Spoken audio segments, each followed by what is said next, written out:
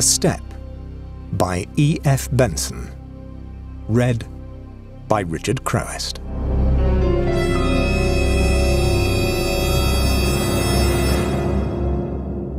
John Cresswell was returning home one night from the Britannia Club at Alexandria, where, as was his custom 3 or 4 times in the week, he had dined very solidly and fluidly, and played bridge afterwards as long as a table could be formed.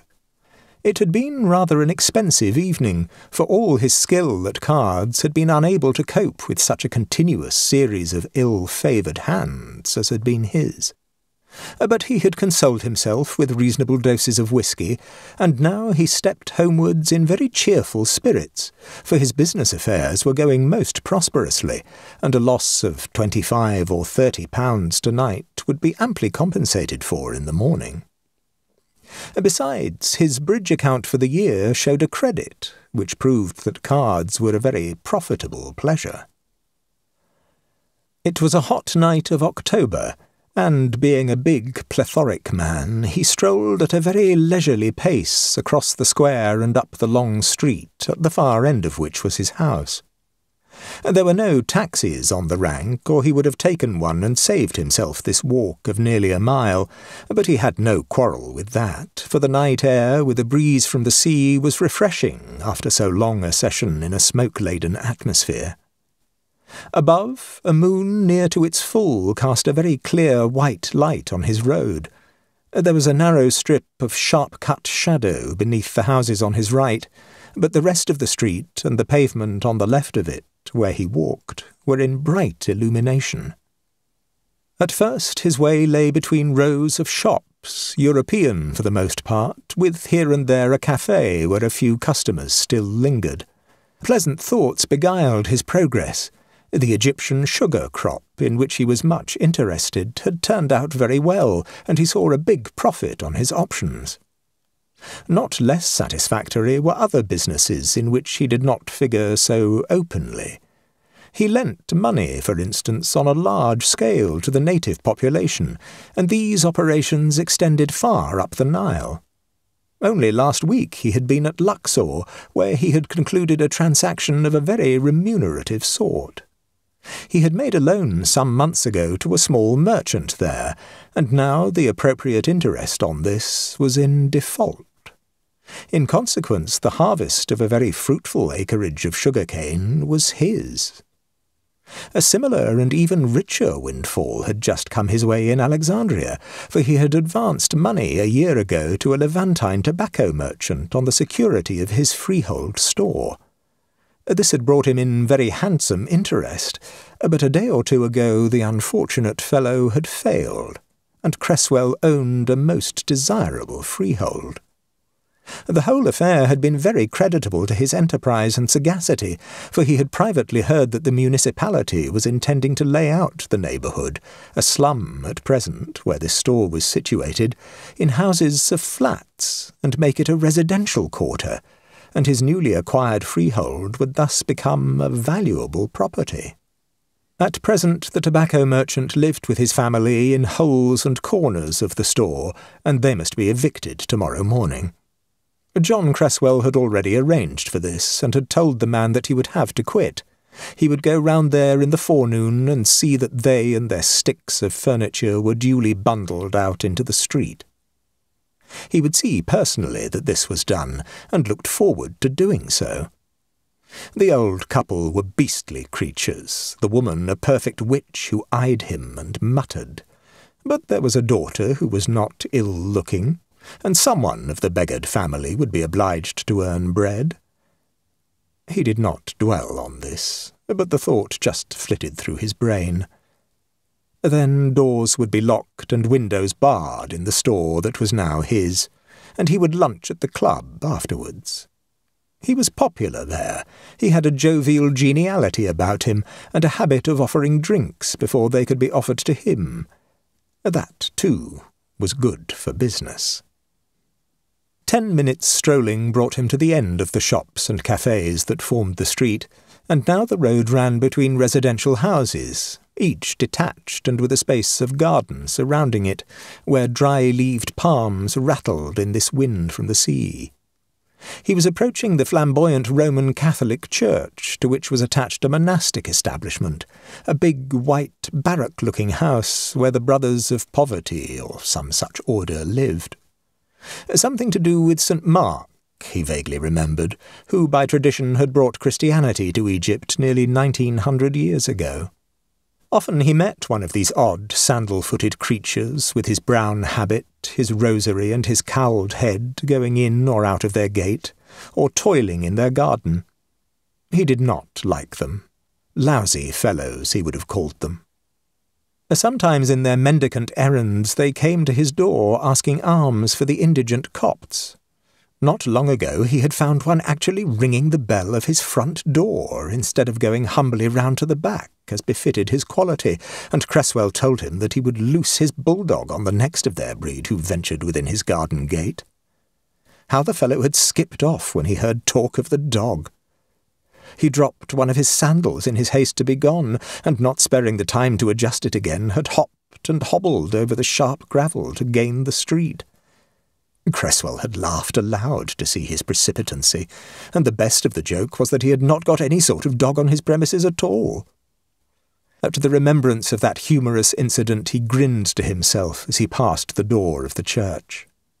He paused a moment to mop his forehead and to light a cigarette, looking about him in great good humour. Before him and behind the road was quite empty. Lights gleamed behind Venetian shutters from a few upper windows of the houses, but all the world was in bed or on its way there. There were still 300 or 400 yards to go before he came to his house, and as he turned his face homewards again and walked a little more briskly, he heard a step behind him, sharp and distinct, not far in his rear. He paid no heed. Someone, late like himself, was going home, walking in the same direction, for the step followed him. His cigarette was ill lit.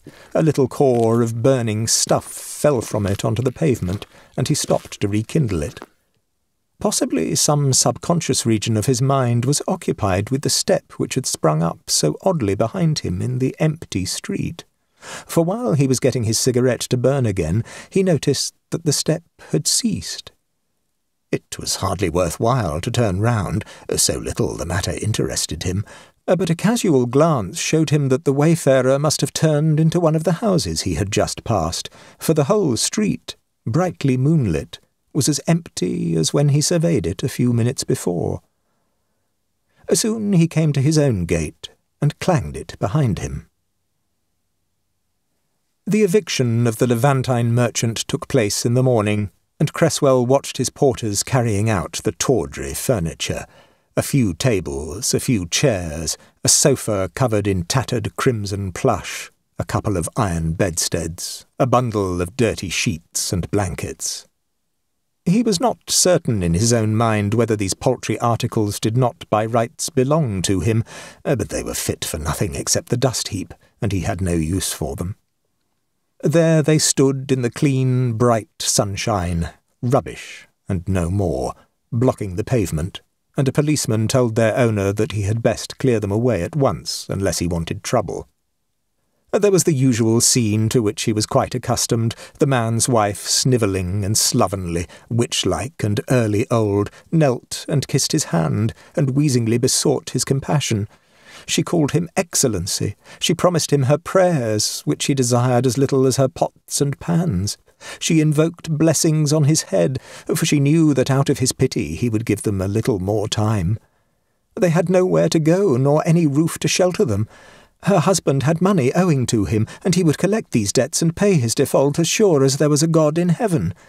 This was a changed note from her mutterings of yesterday, but of course Cresswell had a deaf ear for this oily rigmarole, and presently he went into the store to see that everything had been removed. It was in a filthy, dirty state.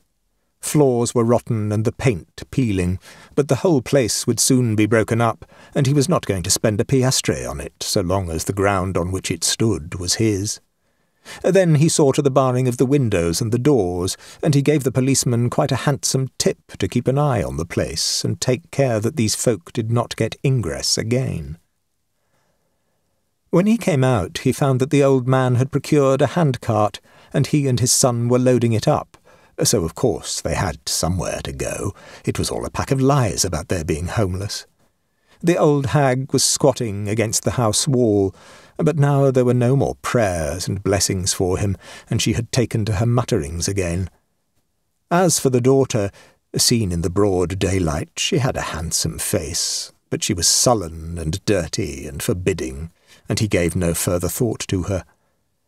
He hailed a taxi and went off to the club for lunch.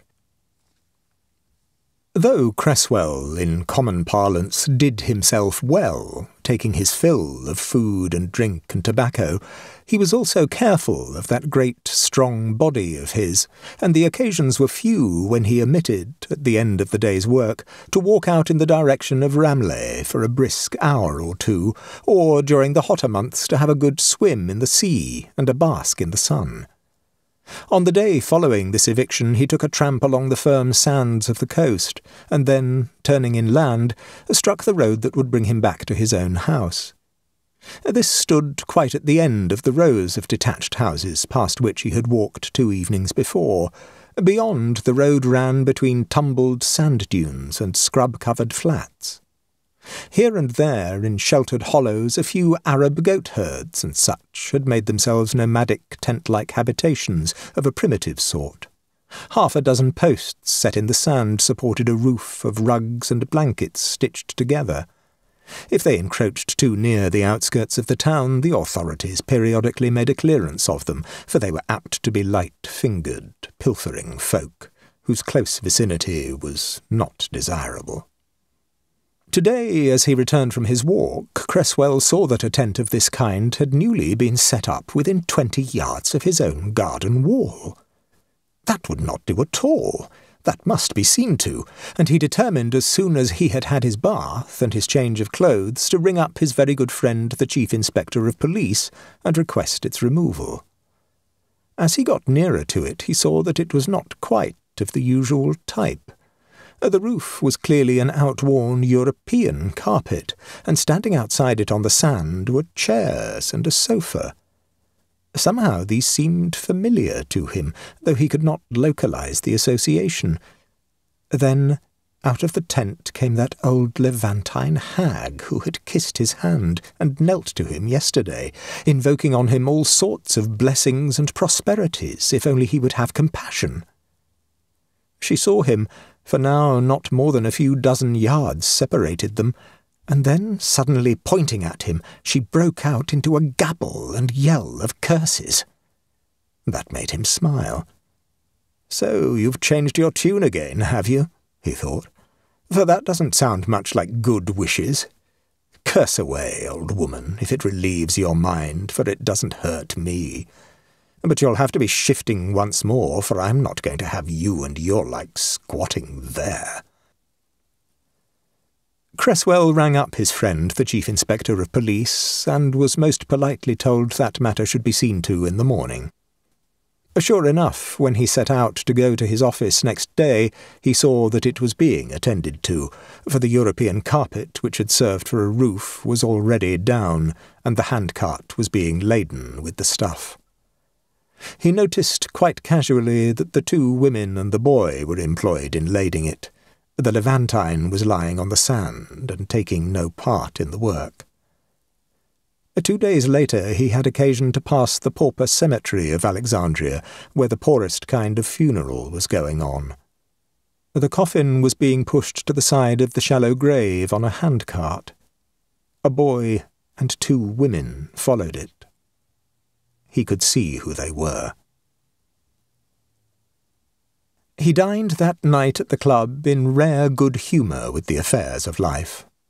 Already the municipality had offered him for his newly acquired freehold a sum that was double the debt for which it had been security, and though possibly he might get more if he stuck out for a higher price, he had accepted it, and the money had been paid into his bank that day.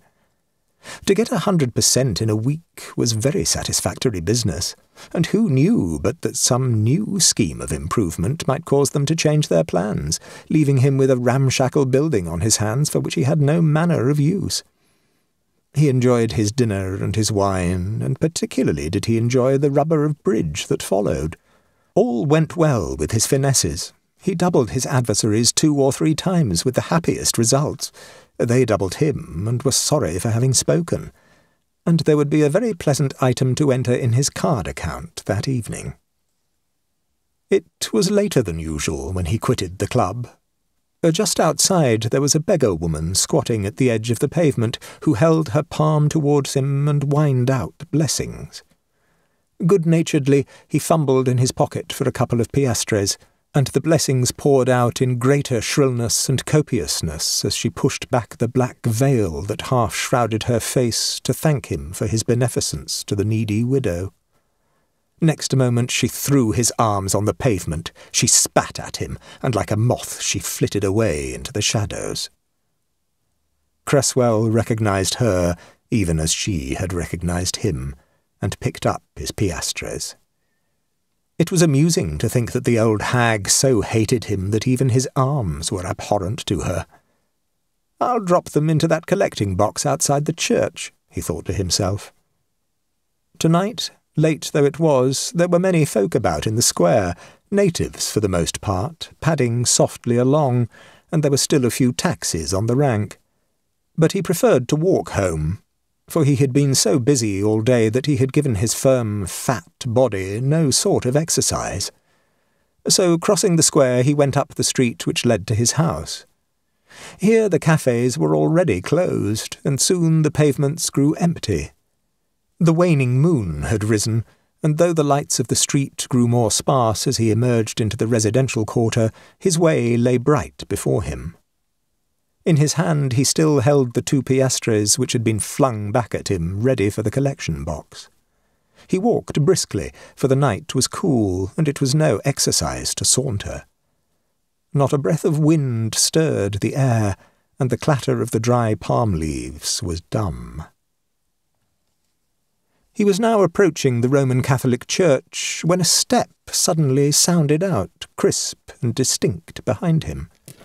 He remembered then for the first time what had happened some nights ago, and halted and listened. Not a sound broke the stillness. He whisked round, but the street seemed empty. On he went again now, and more slowly, and there was the following step again, neither gaining on him nor falling behind, to judge by the loudness of it. It could be no more than a dozen paces in his rear. Then a very obvious explanation occurred to him, and no doubt this was some echo of his own footsteps. He went more quickly, and the steps behind him quickened. He stopped, and they stopped. The whole thing was clear enough, and not a shadow of uneasiness or anything approaching it was in his mind.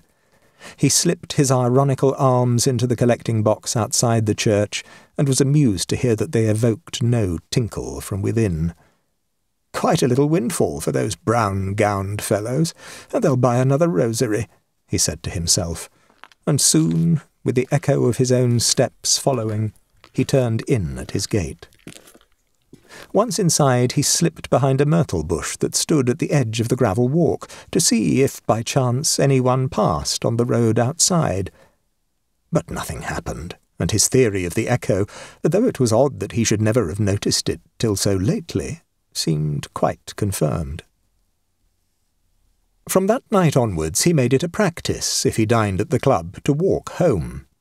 Sometimes the step followed him, but not always, and this was an objection to that sensible echo theory. But the matter was no sort of worry to him, except sometimes when he woke in the night and found that his brain, still drowsy and not in complete control, was brooding over it with an ever-increasing preoccupation. Often that misgiving faded away, and he dropped off to dreamless sleep again. Sometimes it was sufficiently disquieting to bring him broad awake, and then, with all his senses about him, it vanished. But there was this condition, halfway between waking and sleeping, when, in the twilight chamber of his brain, something listened, something feared. When fully awake, he no more thought of it than he thought of that frowsy Levantine tobacco merchant whom he had evicted and whose funeral he chanced to have seen. Early in December, his cousin and partner in the sugar business came down from Cairo to spend a week with him. Bill Cresswell may be succinctly described as a hot lot, and often after dinner at the club he left his cousin to his cronies and the sedater pleasures of bridge, and went out with a duplicate latchkey in his pocket on livelier, private affairs. One night, the last of Bill's sojourn here, there was nothing doing, and the two set forth together homewards from the club. "A nice night, let's walk," said John. "Nothing like a walk when there's liquid on board. It clears the brain, for you and I must have a final powwow tonight if you're off tomorrow. There are some bits of things still to go through." Bill acquiesced. The cafes were all closed. There was nothing very promising.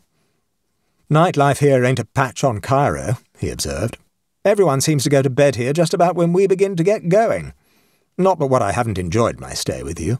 Capital good fellows at your club, and brandy to match." He stopped and ruefully scanned the quiet and emptiness of the street. "Not a soul anywhere," he said. "Shutters up, all gone to bed. Nothing for it but a powwow, I guess." They walked on in silence for a while. Then, behind them, firm and distinct to John's ears, there sprang up the sound of the footsteps, for which now he knew that he waited and listened. He wheeled round. "What's up?" asked Bill. "Curious thing," said John. "Night after night now, though not every night, when I walk home, I hear a step following me. I heard it then." Bill gave a vinous giggle. "No such luck for me," he said. "I like to hear a step following me about 1 of a morning. Something agreeable may come of it. Wish I could hear it."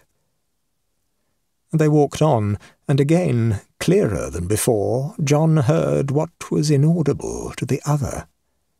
He told himself, as he often did now, that it was an echo. But it was odd that the echo only repeated the footfalls of one of them. As he recognized this, he felt for the first time when he was fully awake some sudden chill of fear. It was as if a cold hand closed for a moment on his heart, just pressing it softly, almost tenderly. But they were now close to his own gate, and presently it clanged behind them. Bill returned next day to the gladder life of Cairo. John Cresswell saw him off at the station, and was passing out into the street again through the crowd of loungers and porters and passengers, when there defined itself to his ear the sound of that footstep, which he now knew so well. How he recognized it and isolated it from the tread of so many other feet he had no idea. Simply his brain told him that it was following him again. He took a taxi to his office, and as he mounted the white stone stairs, once more it was on his track. Once more the gentle pressure of cold fingers seemed to assure him of the presence that, though invisible, was very close to him. And now it was as if those fingers were pressed on some bell-push in his brain, and there sounded out a shrill tingle of fear. So hard-headed and sensible a man, of course, had nothing but scorn for all the claptrap, bogey tales of spirits and ghosts and hauntings, and he would have welcomed any sort of apparition in which the step manifested itself in order to have the pleasure of laughing in its face. He would have liked to see a skeleton or some shrouded figure stand close to him. He would have slashed at it with his stick and convinced himself that there was nothing there. Whatever his own eyes appeared to see could not be so unnerving as these tokens of the invisible. A stiff drink pulled him together again, and for the rest of the day there occurred no repetition of that tapping step which had begun to sprout with terror for him. In any case, he was determined to fight it, for he realized that it was chiefly his own fear that troubled him. No doubt he was suffering from some small nervous derangement. He had been working very hard, and after Christmas, if the thing continued to worry him, probably he would see a doctor, who would prescribe him some tonic or some sedative which would send the step into the limbo from which it had come. But it was more probable that his cure was in his own hands. His own resistance was all the medicine he needed. It was in pursuance of this very sane policy that he set out that night after an evening at the club to walk home. He faced it just because he knew that some black well was digging itself into his soul. To yield, to take a taxi, was to retreat, and if he did that, if he gave way an inch, he guessed that he might be soon flying in panic before an invading and imaginary host of phantoms. He had no use for phantoms. The solid satisfactions of life were enough occupation. Once more, as he drew near the church, the step sprang up, and now he sought no longer to tell himself it was an echo. Instead, he fixed his mind on it, saying to himself, "There it is, and it can't hurt me. Let it walk all day and night behind me if it chooses. It's got a fancy for me." Then his garden gate shut behind him, and with a sigh of relief he knew that he had passed out of its beat, for when once he was within, it never came farther. He stood for a moment on his threshold after he had opened his door, pleased with himself for having faced it. The bright light shone full on the straight gravel walk he had just traversed. It was quite empty, and nothing was looking in through his gate.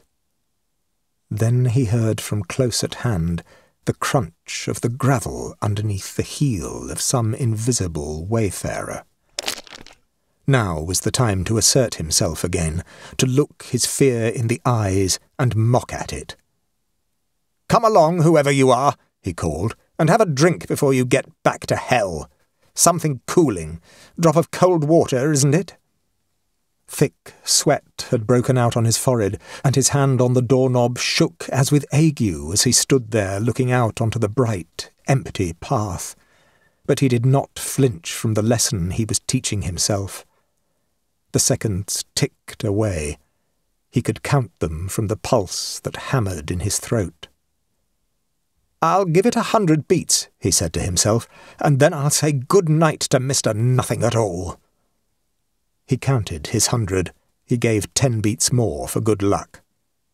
"Good night, you old fraud," he said, and went in and secured the door. It seemed indeed for the week that followed that he had rightly gauged the nature of the hallucination which had threatened to establish its awful dominion over him. Never once, whether by day or night, did there come to his ears that footfall which he feared and listened for, nor, if in the dead hours of the darkness he lay for a while between sleep and waking, did he quake with a sense that something unseen and aware was watching him. A little courage, a flat denial of his fears, had been sufficient not only to scotch them, but to snuff out the manifestation which had caused them. He kept his thoughts well in hand. He would not even conjecture what had been the cause of that visitation. Occasionally, while it still vexed him, he had cast about for the origin of it. He had wondered whether that shrill Levantine hag calling curses on him could somehow have found root in his mind. But now it was past and done with. He would have a few days' remission from work, if it was overwork that had been at the bottom of it, at Christmas, and perhaps it would be prudent not to be quite so free with the club brandy.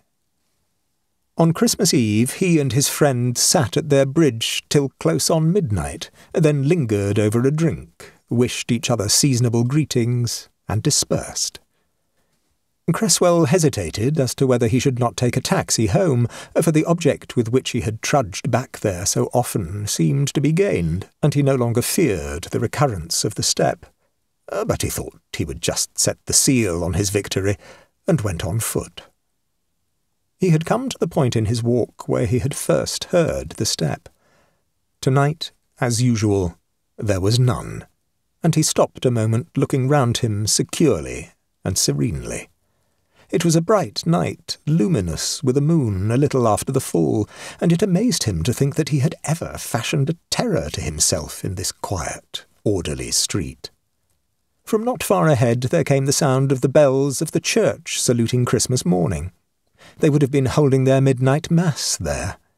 He breathed the night air with content, and throwing the butt of his spent cigar into the roadway, he walked on again. With a sudden sinking of his heart, he heard behind him the step which he thought he had silenced for ever. It was faint at first, but tonight, instead of keeping at a uniform distance behind him, it was approaching. Louder and more crisp it sounded, until it was close to him. On and on it came, still gaining on him, and now there brushed by him, though not quite touching him, the figure of a man in European dress, with his head wrapped in a shawl. "Hello, you there," called Cresswell. "You're the skunk who's been following me, are you, and slipping out of sight again? No more of your damned conjuring tricks. Let's have a look at you." The figure, now some 2 or 3 yards ahead of him, stopped at the sound of his voice and turned round. The shawl covered its face, but for a narrow chink between the edges. "So you understand English," said Cresswell. "Now I'll thank you to take that shawl off your face and let me see who it is that's been dogging me." The man raised his hands and threw back the shawl. The moonlight shone on his face, and that face was just a slab of smooth yellowish flesh extending from ear to ear, empty as the oval of an egg, without eyes or nose or mouth. From the upper edge of the shawl, where it crossed the forehead, there depended a few wisps of grey hair. Cresswell looked, and a wave of panic fear submerged his very soul. He gave a little thin squeal and started to run, listening the while in an agony of terror to hear if the steps of that nameless, faceless creature were following. He must run to get away from that thing out of hell which had manifested itself. Then, close at hand, he saw the lights of the church, and there perhaps he could find sanctuary from it. The door was open, and he sprang up the steps. Close by there were lights burning on the altar of a side chapel, and he flung himself on his knees. Not for years had he attempted to pray, and now in the agony of his soul he could but say in a gabbling whisper, "Oh my God! Oh my God!" Over and over he said it. By degrees some sort of self-control came back to him. There were holy images, there was a sacred picture above the altar, a smell of hallowing incense was in the air. Surely there was protection here, a power that would intervene between him and the terror of that face. A sort of tranquillity overscored his panic, and he began to look round. The church was darker than it had been when he entered, and he saw that some of those cowled, brown-habited men of the order were moving quietly about, quenching the lights. Those at the altar in front of which he knelt were still bright, and now he saw one of these cowled figures move up close to him, as if waiting for him to finish his devotions. He was calm now. His panic had quite passed, and he rose from his knees. "I've had a terrible fright, Father," he said to the monk. "I saw something just now out in the street which must have come out of hell." The figure turned a little towards him. The cowl concealed its face altogether, and the voice came muffled. "Indeed, my son," he said. "Tell me what it is that frightened you." Cresswell felt some backwash of his panic returning. "A man passed me as I was going back to my house," he said, "and I told him to stop and let me have a look at him. He wore a shawl over his head, and he threw it back. Oh, my God, that face!" The monk quietly raised his hands and grasped the edges of his cowl. Then, with a quick movement, he threw it back. "That sort of face," he said.